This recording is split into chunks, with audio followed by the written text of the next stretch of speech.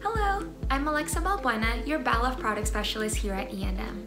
Today, I'll be talking about how you can make your pressure sensors a little bit more flexible.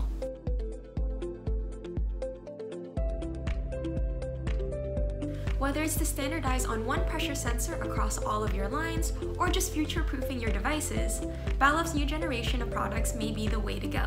Even if it's just a quick fix for your hydraulic or pneumatic systems, these pressure sensors can track different kinds of fluids, such as gases and other viscous media. So if you need to measure your tank pressures or monitor values to self-correct your processes, these sensors go a long way in diagnostics and error-proofing. For those of you who don't know, Balluff offers 3 different form factors to their pressure sensors: front flush pressure sensors without display, and pressure sensors with a display. The new generations of pressure sensors are for that last group, the ones with a display. This improved product line now has increased options for your available outputs. Before, you would have to select your output type, but now everything is configurable with one product number. An analog signal with 4 to 20 milliamps or 0 to 10 volts, an NPN or PNP signal, or I/O link. So why does this matter? This gives you an increased flexibility when you're creating your systems. There's been a growing need in industry to push for transitioning all of your devices to an I/O link network.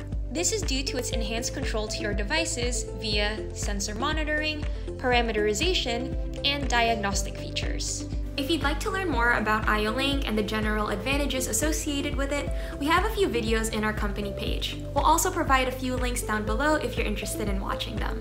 The biggest takeaway here is that with the new generation of Balluff pressure sensors, you can still tailor-fit your devices to your system, but still future-proof them. You may want an analog sensor now, but maybe later down the line you'll be interested in some of the I/O link features that we've mentioned.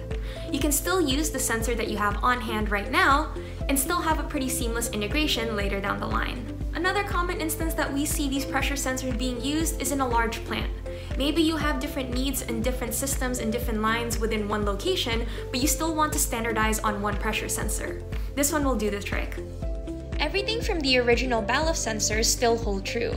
The wide variety of pressure ranges, the process connection options, the enclosure ratings, and the connection housings.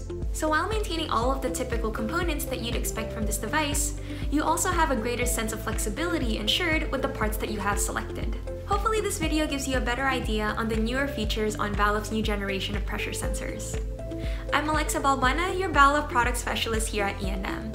If you have any questions on the product shown, give us a call and we'll help you right out. Thanks for watching!